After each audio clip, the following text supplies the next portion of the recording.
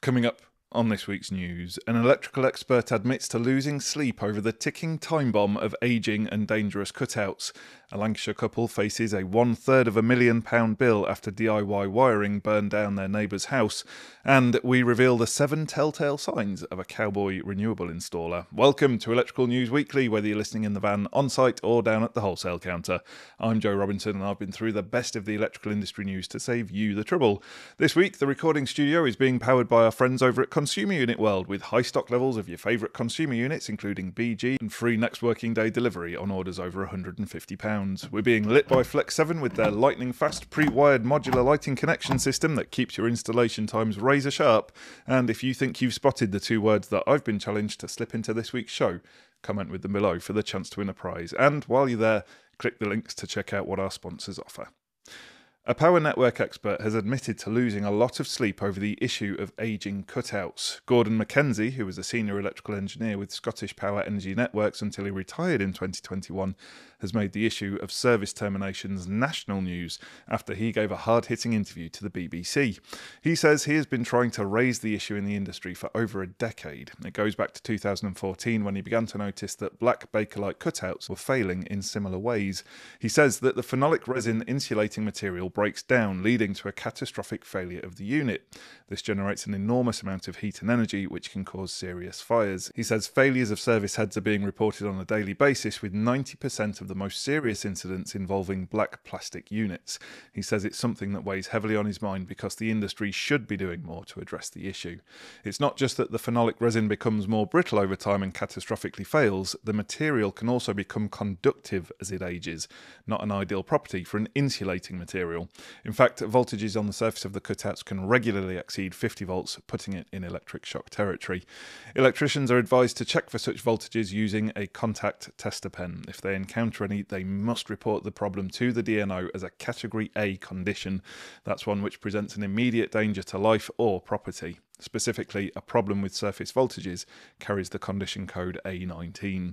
Modern grey plastic cutouts are not prone to the problems of degradation and surface voltages. EFIX raised the issue of phenolic degradation as it's known back in 2023. That's when Gary explored it in a special explainer video. More recently, I brought the subject under my purview in a CPD on the hidden dangers around supplier equipment and diverted neutral currents. I've put links to the video and the free training package in the show notes. In other news, a Lancashire couple has been hit with a £350,000 bill after dodgy DIY wiring led to fire which burned down 2 houses. A judge ruled that Turney and Sue Logan are liable for the blaze which destroyed both their own home and that of neighbour Christopher Stanley Smith. That's because they never asked an electrician to carry out or even check over an amateur wiring job done by Mrs. Logan's ex-partner over a decade earlier. The 2 terraced houses in Calder Vale were destroyed by the fire in 2018. Judge Stephen Davies, sitting at the High Court in Manchester, said that the amateur wiring job was to blame for the fire and therefore the Logans are responsible for the destruction of their neighbour's house. That's because the couple failed to get it checked or redone by an electrician. The amateur electrics had been put in 13 years earlier by one of Mrs. Logan's former partners. The court heard that he used a domestic extension lead for internal use to connect the house with the shed where they keep their freezer. As part of this operation, he removed the plug to feed the cable through a hole in the shed wall. He then reconnected it and plugged it into a socket in the house. He's said to have had no electrical training or aptitude and no particular enthusiasm or skill in DIY. Sue Logan said it never occurred to her that this work fell within the category of electrical works which required a qualified electrician. The judge said he was satisfied that on the balance of probabilities the fire was caused by rodent damage to the cable. He went on to award Stanley Smith compensation of £350,000. Now, can you tell the work of a charger chancer, a battery bodger, or even a solar scoundrel? The growth in renewable installs in recent years has attracted a posse of cowboys, many of whom are riding roughshod over the safety standards. So Scottish Electrical Contractors Association Select asked its member firm iProtect for the most common issues they have to rectify with plug-in points. The firm had no trouble coming up with the magnificent 7 of mistakes. Top of these is basically putting chargers charges where they shouldn't be. For example, fitting a unit pulling 32 amps where there's a 60 amp main fuse. When you've only got 60 amps to play with, you're sailing fairly close to the wind with a 32 amp charger. The rules say you should apply to get the fuse upgraded, or if it's on a looped supply, to get that rectified as well. They've also seen many suspect solar installs. For instance, inverters mounted on plasterboard or plywood instead of a fireproof surface. Undersized cables are also common, with installers not following manufacturer's instructions. They see lots of connection issues with points inside isolators burning out because the cable's not been clamped down properly. Next in the list is a lack of interlinked smoke detection, especially in lofts. The alarm could be going off in the roof because there's a fire, and yet the customer is downstairs in the kitchen, none the wiser. They saw one EV charger install where the inverter was fed from a socket circuit and just doubled up with the socket outlets. Lastly, and possibly most shocking, they've seen forged insurance certificates for installations. iProtect electrical manager Mike Cruikshank says the root of the problem is that rogue traders see EV charge points as a fancy socket outlet. They don't realise it's a specific technical install with its own rules. What have you seen on your travels in the Wild West? Let us know in the comments below. Now, some big personal news that's got me more excited than a schnauzer with two tails. I'm delighted to say that I too have joined the battery brigade. The Robinson household has just taken delivery of a shiny new sodium battery from 11 Energy. Why sodium? Because it's more sustainable and ethical than lithium. It's made from an abundant non-toxic material. They get the sodium by extracting it from seawater or sometimes from salt mines. Sodium batteries are also more reliable than lithium in extreme cold and hot conditions. The 11 Energy packs are controlled by an energy management platform which will optimise my usage. I got the idea when I saw the guys from 11 Energy on one of our live streams in September. I'll pop the link to that episode in the show notes, and I'll also let you know how I get on with it in the coming months. Keep your eyes peeled on our platforms for the install video. Still on all things sustainable and renewable, Solis, celebrating their 20th anniversary, have unveiled a host of new kit for commercial and industrial applications. One of the brand's big advantages is the ability of its hybrid inverters to handle a solar input of up to 200% of the inverter's rated DC power. So yes, you can connect twice as much solar as the inverter's rating. If you use a number of 2,000 operating hours a year, a Solis system can generate an extra 188 megawatt hours annually compared with typical designs. The company has also just unveiled its latest innovation, which it's describing as less a hybrid inverter and more a 4-in-1 powerhouse. Instead of juggling multiple devices, cables and control systems, the unit puts everything you need into one intelligent platform. The battery has smart charging and discharging. It stores energy when it's cheap and uses it when it matters most. There's a PV inverter for harnessing the sun's energy. There's on-off grid and genset switching, which means that you can move seamlessly between power sources.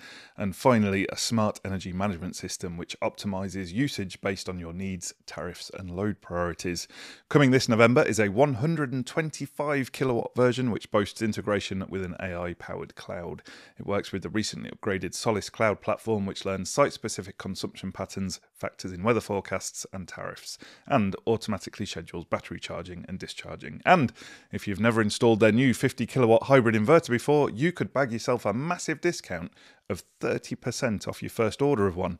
Simply register your interest by filling in the form at the link in the show notes, and they'll be in touch with some details and the discount code. Sync Energy is currently marketing its home energy management system. A major benefit to the system is there's the Sync Energy app, which brings together all the brand's many pieces of kit into one place, so you don't need multiple apps to control the different elements of your setup.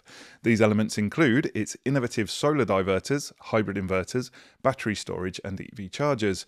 Homeowners can store energy when it's cheapest or most abundant and use it when it's needed most, reducing energy costs.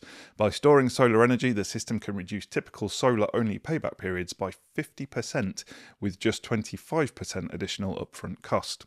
The flow range can be configured to suit a range of property types and energy needs. There's a choice of 3.6 kilowatt or 6 kilowatt hybrid inverters and modular battery packs which are expandable to 36 kilowatt hours. In lighting news, Integral LED has reimagined that staple of the ceiling, the fire-rated downlight.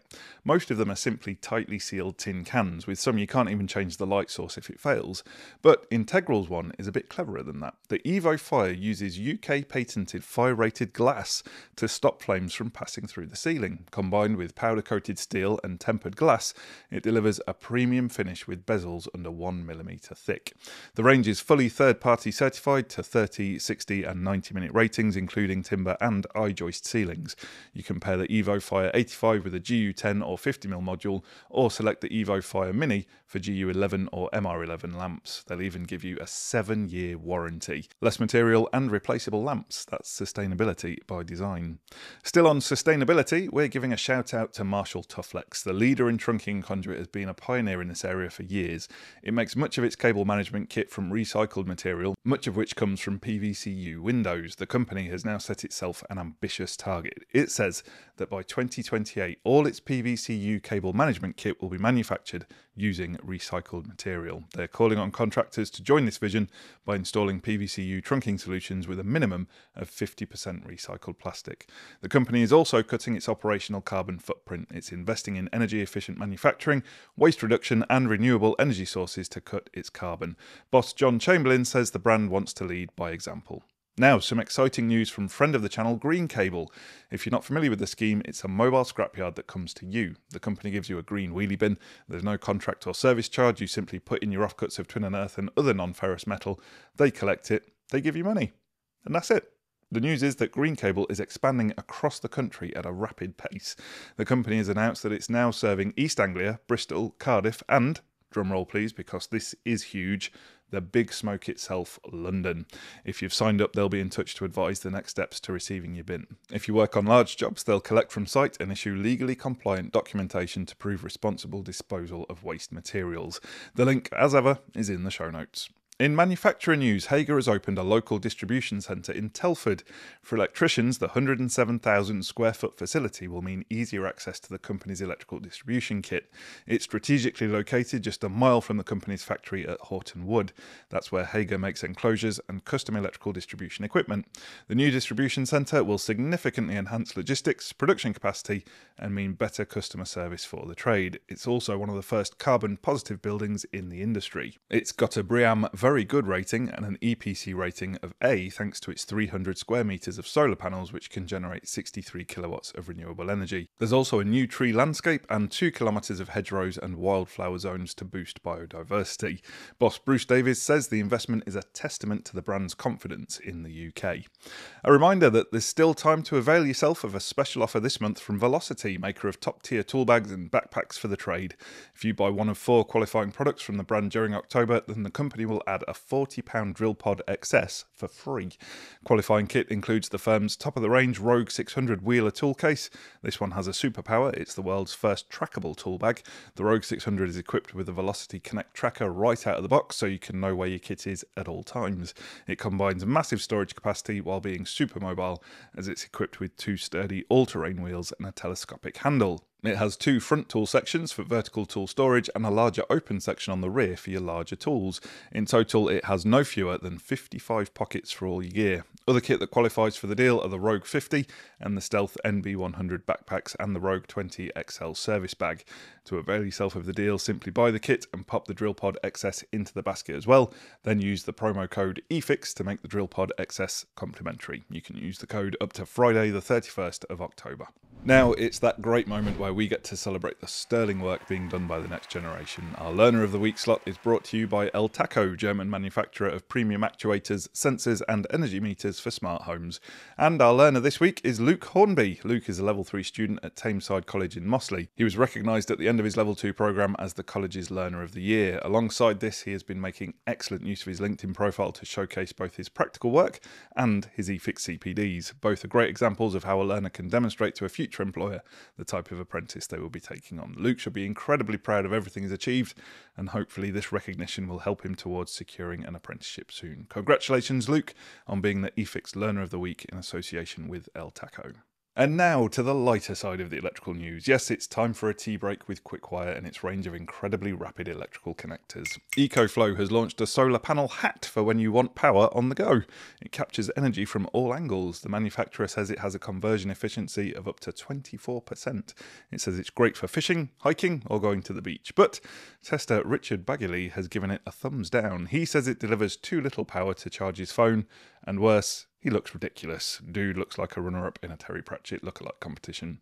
That's the lighter side of the news in our tea break with Quickwire and their range of incredibly rapid electrical connectors. Click the link in the description to check them out for yourself. And just before we get to your favourite bit of the show where I reveal last week's challenge words and winners, we want to thank our premium partners. We couldn't make the news without you.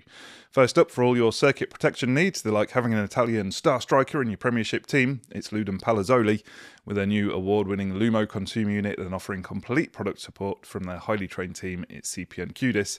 And with over 5,000 product lines from heating, lighting, ventilation to wiring accessories, if you need it, they've got it. It's electrical distributor CED Group. And the best thing to come out of Yorkshire since stainless steel, the home of EV Ultra and other groundbreaking and quality products, it's Doncaster Cables. Click the links in the show notes to find out more about these great brands. If you think you know the words that I've smuggled into this week's show, pop your guess into the comments. We'll take all the correct guesses and select one at random to be the winner of an eFix goodie bag prize. Answers submitted after about lunchtime on the Thursday after release will not be entered into the draw. Now let's reveal the winners of last week's challenge word competition. Last week's words were calypso and meringue, and the first person to come out of our electronic hat was J.R. McFerrin. So well done to you. Click the get involved link in the show notes to claim your prize. This week, the recording studio has been powered by our friends over at Consumer Unit World, with high stock levels of your favourite consumer units, including BG, and free next working day delivery on orders over 150 quid. And we've been lit by Flex 7 with their lightning fast pre-wired modular lighting connection system that keeps your installation times razor sharp. Don't forget to click the links in the show notes to find out more. Thanks for listening to this episode of Electrical News Weekly. Make sure you subscribe to receive the next update. Thanks for listening, and until next time, have a great week. Stay safe out there, and remember, there's no such thing as a torque calibrated arm.